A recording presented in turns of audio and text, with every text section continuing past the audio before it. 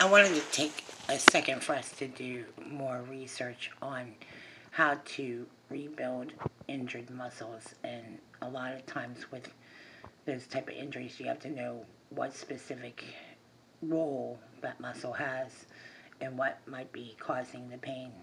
Chronic pain relief oftentimes is not diagnosed properly, and once it's diagnosed and it's treated, you can live a relatively normal life. Here's the anatomy of the muscular system.